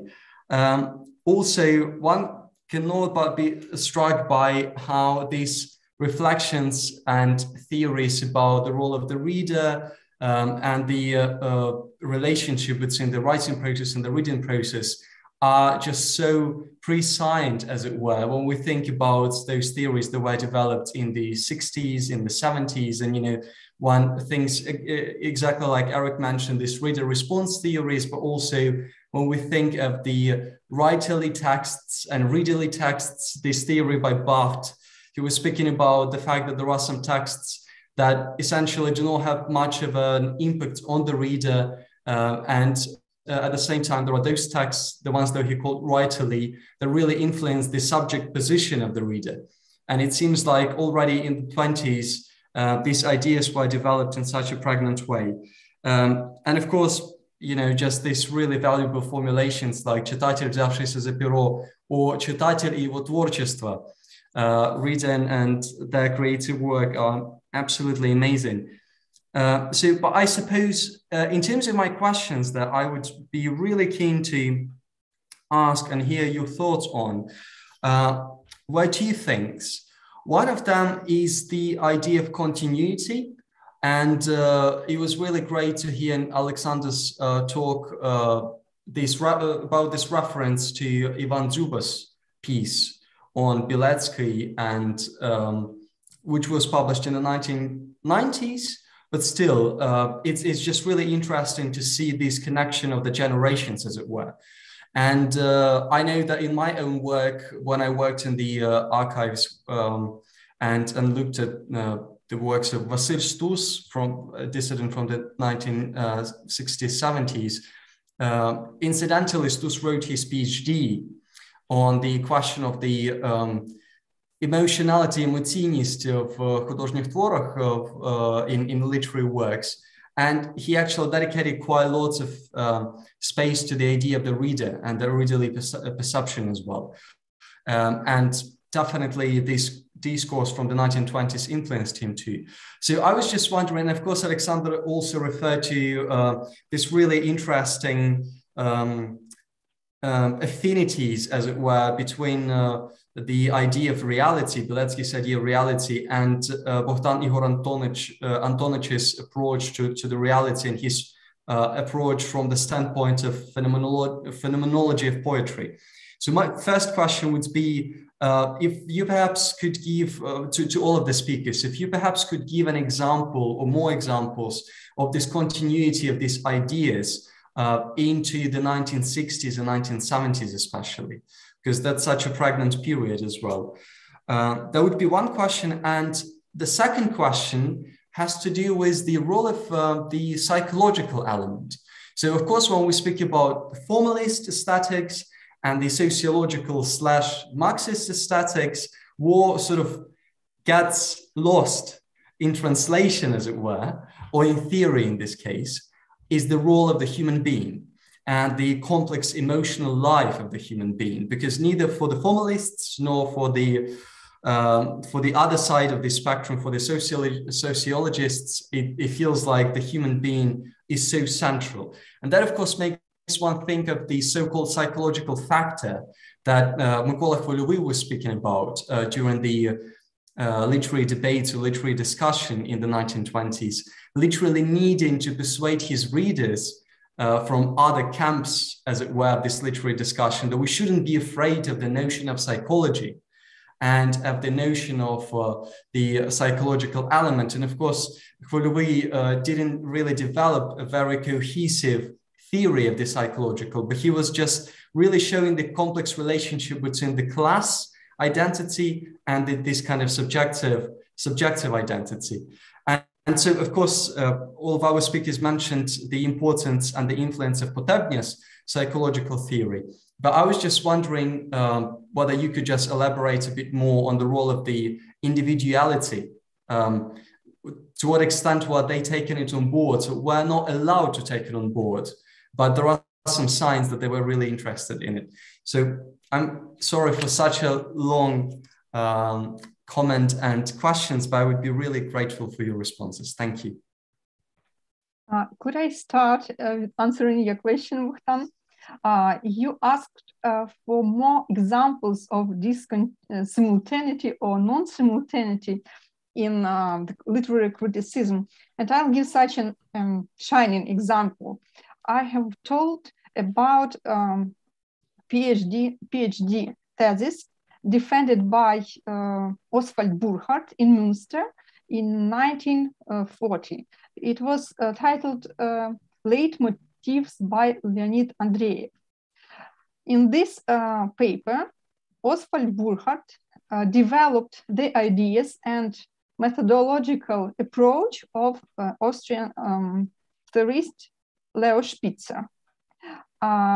Although he didn't mention the name of Leo Spitzer isn't mentioned in the publication of the thesis.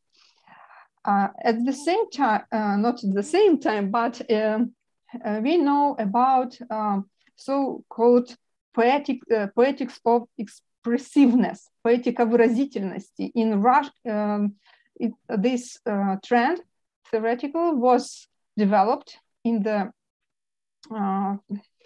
as a part of Russian structuralism in 1930s. And the ideas of Oswald Burkhardt of the 1940s are very similar, very consonant to the ideas of Russian poetics of expressiveness. But I don't see here any interrelations. I think these were typological similarities because let's say Yuri Shcheglov, the presenter of this poetics, of поэтика выразительности, he said in his papers that he developed the ideas of Kornei-Chukovsky, the ideas of Kornei-Chukovsky and his methodology of leitmotif analysis. Kornei-Chukovsky, in his article Akhmatova and Mayakovsky, it was published in 1921, this article by Kornei-Chukovsky. He developed the same ideas as Oswald Burkhardt, let's say, Leo Spitzer, and Yuri Shcheglov in the 1960s. So we have here parallel series, let's say, parallel lines of the theoretical thought with different roots and with different sources, but with similarities, typological similarities. Thank you. Maybe I try to present my position, and it is pessimistic and maybe skeptic. I suppose the search for real continuity between the Ukrainian 20s and German 60s, between Biletsky and Yaus, is invention of tradition. It's host. It's a very positive host for Ukrainian literary scholars and studies as field, but I suppose it is very different path of thinking. It's possible in the realm of history of ideas, we have any operation with blocks of ideas as children's Lego, yeah? Put one ideas and give similarity to another ideas. Very interesting information from Nataliya about Spitzer and Burkhardt ideas, especially some ideas of Chizhevsky. And Chizhevsky is personal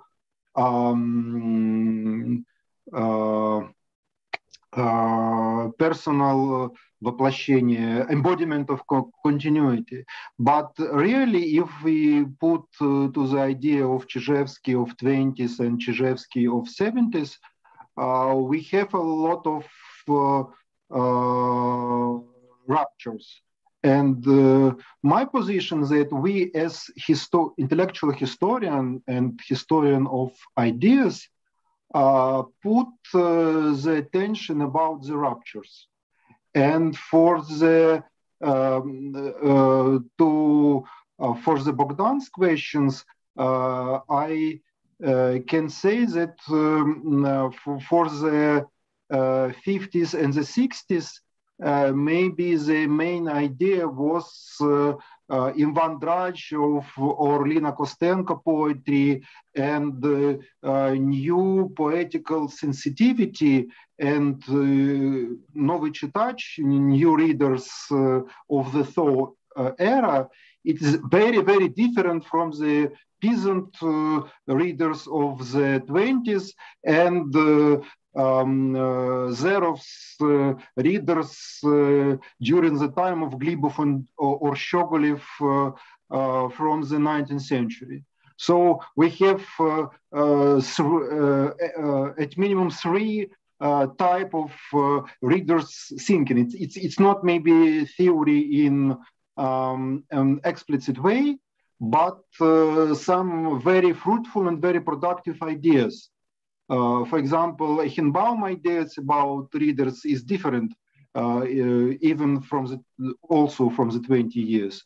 So my point is put attention to ruptures and not the arbitrary construction of similarity. Maybe it's skeptical, but I suppose it's more productive. I agree. Thank you. But also here could be the example of Vladimir Державин, who continued actually to study style and his poetics. I mean, not to the problem of the reader, but like in general, a kind of continuosity. Otherwise, while finishing the book with Oleksandr, we agreed that the theoretical searchings of the Ukrainian diaspora and immigration were, except maybe Petrov and maybe some others, but not many. They were not so innovative and interesting as they were inside the Soviet Ukraine of the 1920s. So probably this like precise situation of like ideological pressure and searchings and the new, the novelty and the searching for the new and the, as Annette yesterday talked, the futurization of science, or futurism in science, it was like a great impulse for innovations. Just a small comment. I don't know, Oksana, do you want to add something? Oh, thank you, Galina. I want to address this question for you. I thank you very much, Bogdana, for your feedback. And maybe Galina really knew about psychological approach and ideas in this period more. So, Galina, I would address this question for you. About your and Oleksandr books.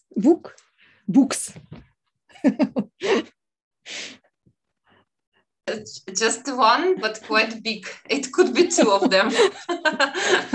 Like 400 and 400 for both of us. Let's divide it like this. Oleksandr, so probably will add something.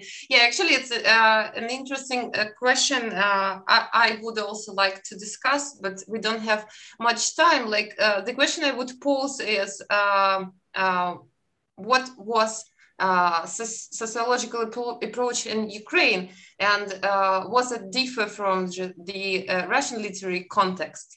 So previously, or like first of all, should I say that yes? And Oleksandr already wrote in the common chat, that Plekhanov, Grigory Plekhanov, and Oleksandr Friche, and the school of Pereverzev, sociological school of Pereverzev, were the main like heartstones on which like Ukrainian literary critics were oriented to. Compared to the Russian context, of course, Plekhanov, they were rather popular too, but also here should be named like Lunacharsky, Bogdanov, and of course not Fritzsche, yeah, because Fritzsche, who was afterwards called as like a vulgar sociologist, yeah, but Fritzsche was extremely popular among Ukrainian critics. And here it's also important to emphasize one feature that differs these two Russian-Ukrainian contexts in relation to the development of Russian formalism, the point of starting of the Marxist critique of the formalism. The well-known article of Leon Trotsky from 1923, which suggests that formalists, he says about them like bourgeois science, but they could be used as a technical school. And this was the very productive formulation both for Russian literary scholars and Ukrainians. For example, Mykola Khvelyovy in his famous pamphlet from 1926, which was entitled as Formalism with the question mark, he wrote that formalists are enemies to us as they are bourgeois science. Actually, he repeats Trotsky, yeah? But as the technical school, we appreciate them and we use them. So it's very important we use them, yeah? And here it's also important that it's like the big discussion probably that could be started with Natalia and both Natalia and you is like the move of neoclassicists to this sociological approach. Was it given by the external circumstances, or what was it a bit of logical internal development? Yeah. For example, I didn't much agree about Boris Yakubsky, but I think we don't have much time to discuss, so probably it's like the next conference. And coming back to Trotsky, if Trotsky started to his critique of the formal school from 1923, in Ukrainian criticism, it started a little bit early. It's famous article of a very famous those days critic Vladimir Koryak from 1922. He published an article in the newspaper, if I remember right, Proletarskaya Pravda, yeah, where he made this strong distinction. He said that there are several literary schools. One of them is formalists plus futurists. Another of them is Potebnya school. It's very important. And another is like Marxist school. Yeah. So, and his article was like against all of them except the Marxist one. But also it's interesting, and it's another question that could be discussed, the development of Vladimir Koryak. As usual in Ukrainian literary studies, like he is like the example number first of the critic Marxist, who is like strong Marxist, deep-rooted Marxist, and so on. But indeed, it's not like this. And his views as Marxist critic were also under evolution. And for example, his article from 1925, поверхи, як він називався, боже мой? Оксан, підкажіть. Koryak is a censor. Koryak is a censor. Скажи, як називався? Поверхи, про поверхи. I forgot the precise name of this article. I'm sorry. I'll just write in the common chat. Yeah. So it's worth to check because it consists of two parts. The first part is where he criticizes like formalists, and then the next part, which is much more bigger, he just names the good things, like formalist as a technical school made for the literary critics. And this list consists of like 175 positions. That is боротьба поверхів, так. The struggle of the not floors, but floor. Yeah, but it's like word by word. So the struggle of stages, maybe stages. Yes, stages. So yeah, probably it would be my small comment. And Sasha, maybe you would like to add something I missed.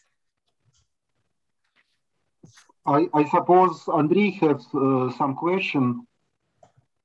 Yeah. Of course, I remember about Andrei, and he will join us.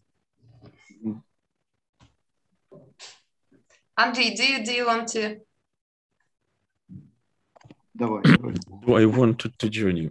Okay. Yeah. So, dear colleagues, I'm kind of also confused. What exactly should I say now? Let's try to do it maybe this way. So first of all, I want, as you could imagine, I'm feeling very happy because today, like, we spoke for a couple of hours, and it was Petrov everywhere. And it's a very unusual situation to me. And I should also admit, dear colleagues, that I really feel being a kind of a newcomer to this field. I mean, deep analysis of Ukrainian literary debates of 1920s. And I'm very grateful to Oksana and Nataliya and Sasha for what they did, like really going in depth. That's incredible. I made so many notes and started even reading some texts, listening simultaneously to our discussion. And I would also like to thank Galina for this way of moderating this panel, because we've really had a chance to experience, how intellectual communication nowadays could look like. So people who live in different places, but they really share this set of names, concepts, archives, if you wish, and so on. That was really great. So I'm very, very happy indeed. What could I tell? I have so many small comments here, but maybe they are rather irrelevant, especially. Maybe what should I say now? I should say that I hope that our today's discussion showed, especially to those of us who are not familiar very much with Ukrainian intellectual debate of the 1920s, how rich and diverse it was, and that it deserves no less attention than, let's say, Russian or Polish debate of this time, which is unfortunately very much the case. Let us be frank that those authors we've talked about, Biletsky, Petrov, Filipovich, Zerov, name it, they are completely unknown. They are not present, they are not translated, they are just not part of the story. Okay, and that's a big, serious problem. And I really hope that all together we could do something about it. Also in English, in German, in other languages, not just Ukrainian and Russian. Actually, the issue of language is very interesting to me, because listening to all of you and also thinking myself, it is amazing that almost all those people, they kind of, switched between those languages, As we know, for some of them, Russian was much more natural, native language as Ukrainian. For others, on the contrary. And for instance, I've been thinking that, look again, dear colleagues, for instance, Petrov again, in 1930s. So real Stalinism, if you wish. He wrote big articles about Gogol. One article for the Ukrainian collection of Gogol works published in Kyiv, another one for the Russian language collection published in Moscow. Different texts, but the same hero, Gogol, the same Petrov. And you could really just think about it, comparing those two approaches in two academic editions of literary works by one person, Mykola Gogol, Nikolai Gogol, if you wish. And actually Petrov was the one who insisted also in the emigre period that language could not be a reason to exclude Gogol from Ukrainian literature. Okay, so it's not about language, it's about something else. Then I very much agree. Actually, I'm grateful to this Sasha's point that Volodymyr Derzhavin and even Burkhardt were in decline. It's exactly my impression, dear colleagues. Keeping in mind that, again, like we should know who Derzhavin was. He was rather like a big figure in Ukrainian, and not just Ukrainian, it's Ukrainian Soviet literary studies, antiquity studies in Kharkiv before the Second World War. Then he remained there during the Nazi occupation, and then he spent his last years in Munich, in Bavaria.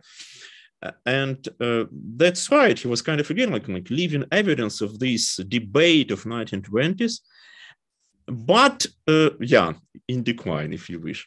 And it's actually amazing that when Yuri Klein, so Burkhardt died, unexpectedly died, early died, Derzhavin was the one who tried to like support or protect him from criticism from younger colleagues like Igor Kostetsky and others.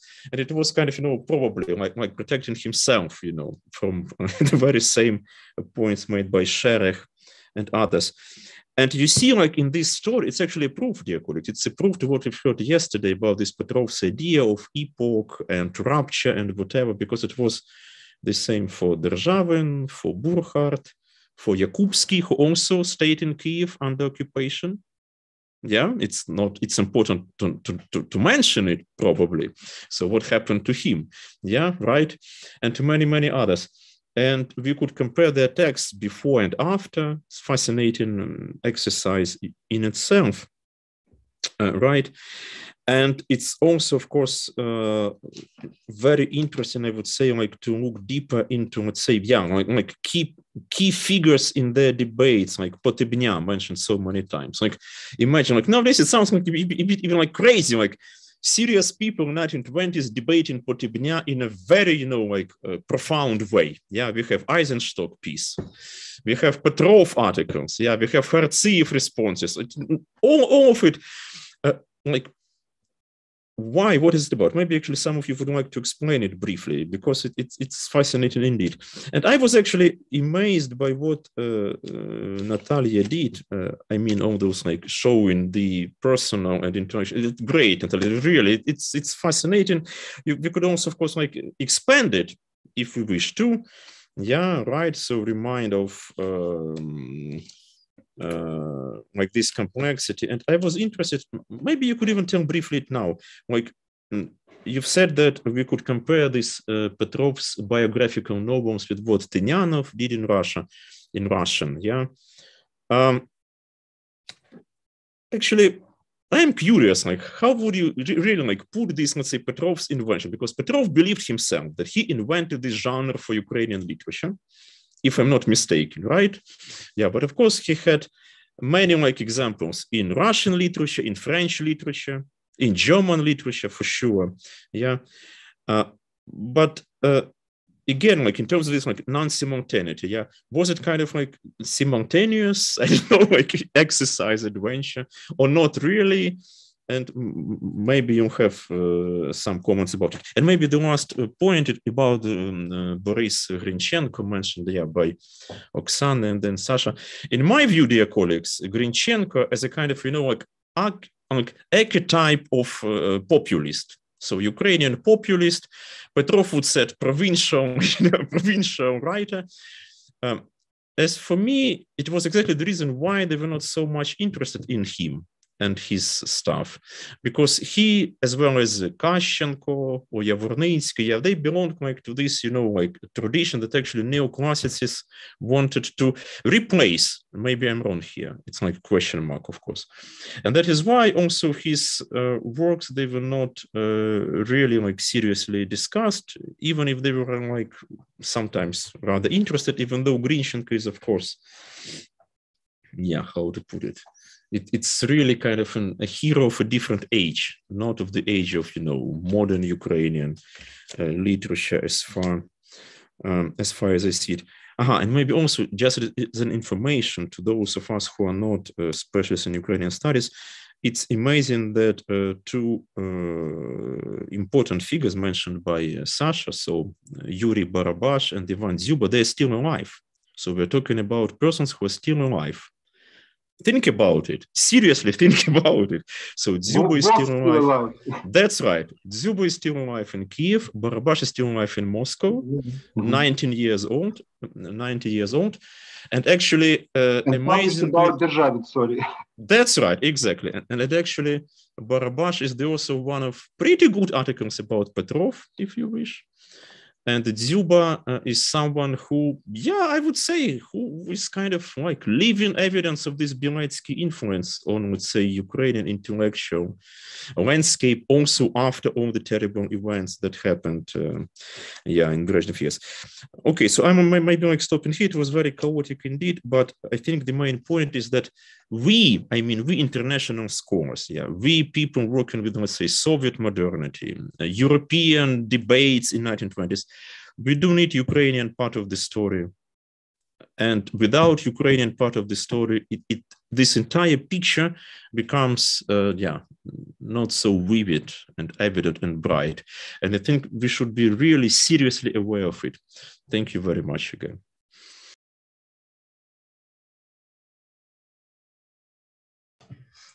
Thank you, Andrei, for your very important comments. Yeah, I totally agree, and hope that in the nearest future, the situation will start to change.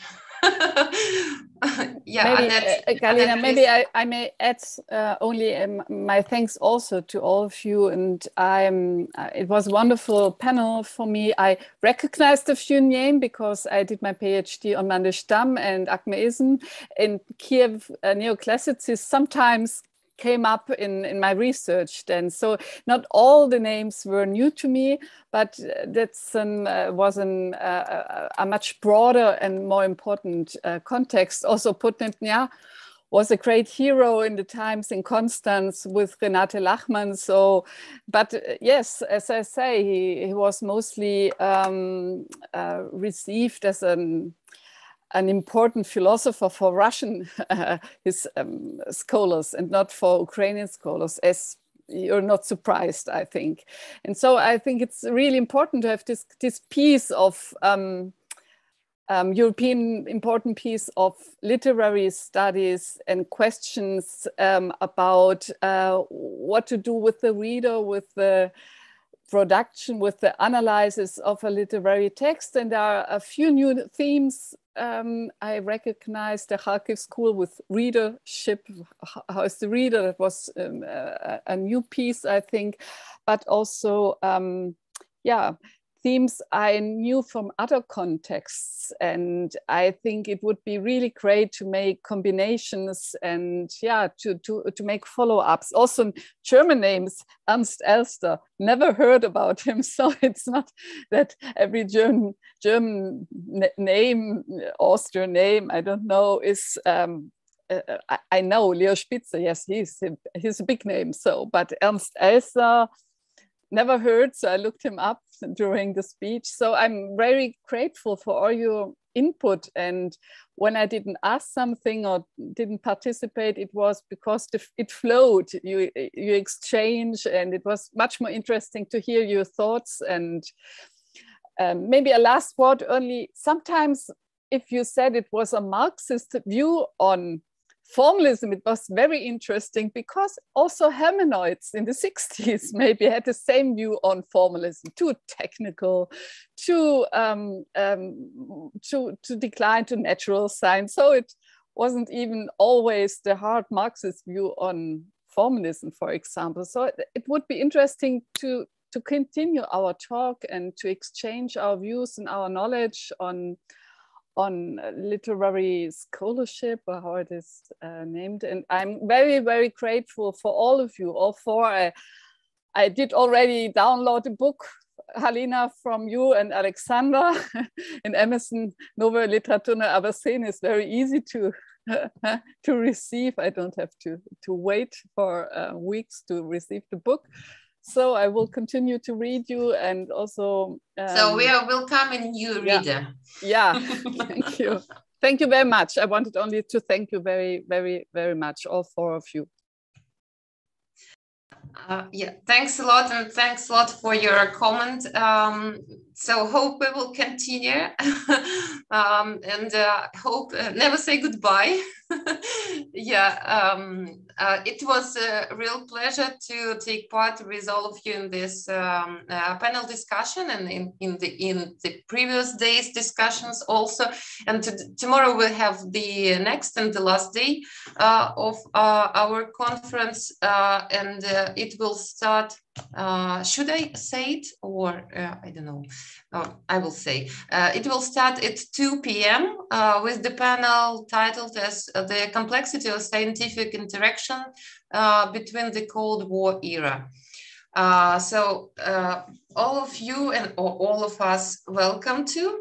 As for today's discussion, I think we can finish it and go drinking, celebrating.